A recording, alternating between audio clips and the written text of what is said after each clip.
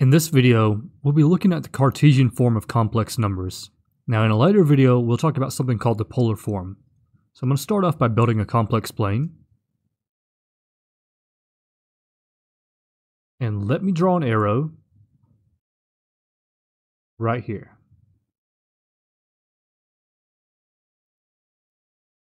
The question we're going to answer with this video is, how can we write what number this arrow is pointing to?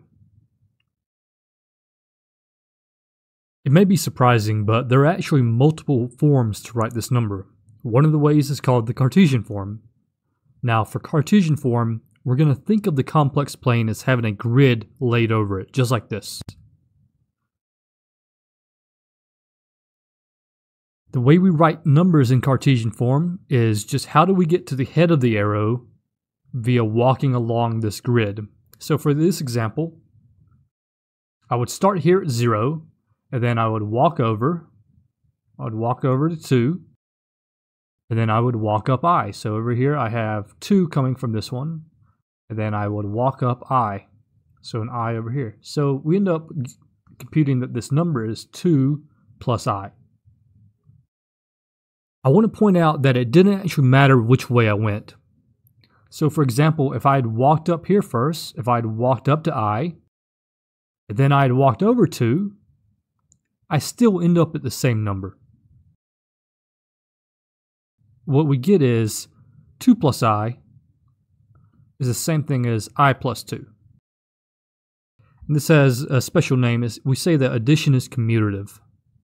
Now in general, Cartesian numbers, the Cartesian form of complex numbers, is just any time we write a complex number like this, a plus bi. For example, we could have numbers like 3 minus 7i, 8 plus the square root of 2i, anything like this. This is all called Cartesian form.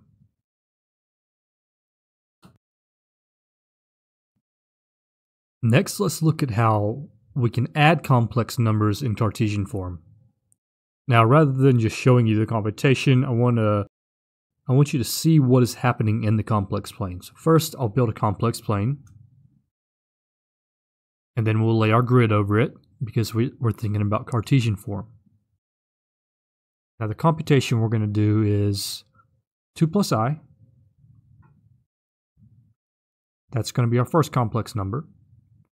So I'm going to add the arrow over here. So this arrow represents 2 plus I. Remember, we walk over 2 and up I.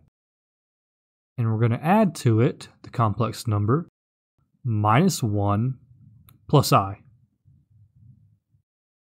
So we're going to add this arrow also. It's going to be the arrow that points from here to here.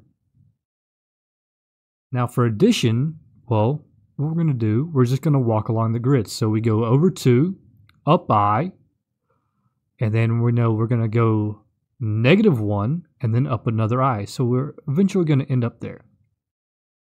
But this is the exact same thing as if we took this vector, this arrow right here, and we just transported it along to the head of this arrow.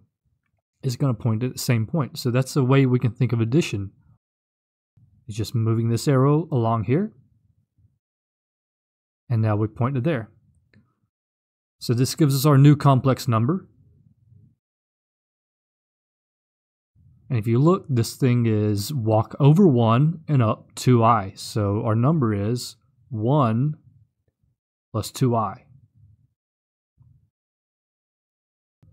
Okay, so in practice, you don't have to think about this arrows moving around. I just want to give you some sort of visualization. You could come over here and just do the algebra and say, well, this is equal to, let me group up the real parts. So this is equal to 2 minus 1. So that's me grouping up the real parts. And then I'm going to group up the imaginary parts, I plus I. And I end up with, well, I can just do 2 minus 1, I get 1.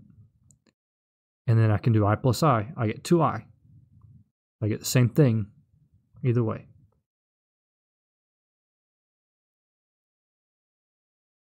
So now that you've seen an example of addition, let's go ahead and do a subtraction example.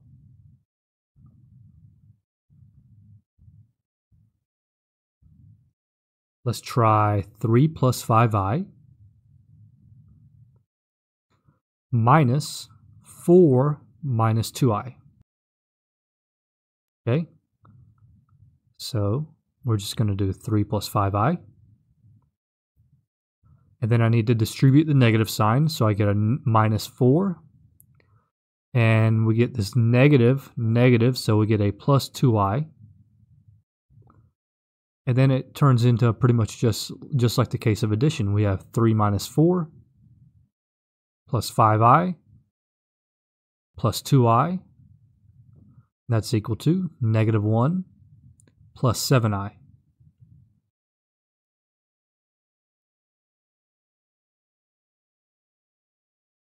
Okay, let's do a multiplication example.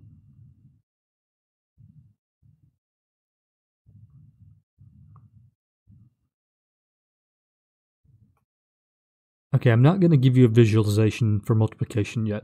When we get to polar form, there's a nice way to understand what's happening when you multiply complex numbers, but it's really nasty in Cartesian form. The computation itself is not that bad, but the visualization, it's hard to see what multiplication is really doing to the arrows from the Cartesian point of view. But for our example, we'll do 2 plus I times negative 1 plus I. And we're just going to use the FOIL method, first, outer, inner, last, to multiply this out. So we get, let's do the first, so 2 times negative 1. Then we'll do outer, so that's plus 2 times I, that's this one, and this one. Then we'll do inner, that's minus I. And then let's do plus I squared, plus I squared. And I need to remind you of something, which is that I squared is actually equal to negative 1.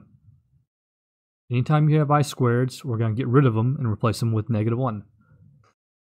So simplifying this, let's see, this is negative 2. Add these together, you get plus I. And then this is minus 1. So it looks like you end up with negative 3 plus I.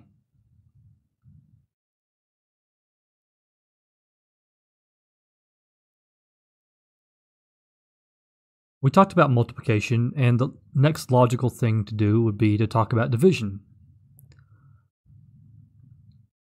But I really don't want to introduce division just using the Cartesian form. Division makes a lot of sense whenever we talk about the polar form, and I want to wait until I show you the absolute value before I show you how you perform division. So we're actually not going to do division in this video. We'll talk about division in a later video. And that's where I'm going to end this video.